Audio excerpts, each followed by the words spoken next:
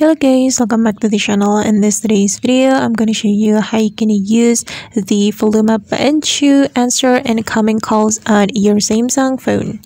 Alright guys, first of all, go to your settings application on your phone. Then you're going to scroll down until you find the accessibility setting. This one, tap on the accessibility setting. Then you're going to click on the interaction and dexterity setting. Okay, and click on answering and ending calls over here.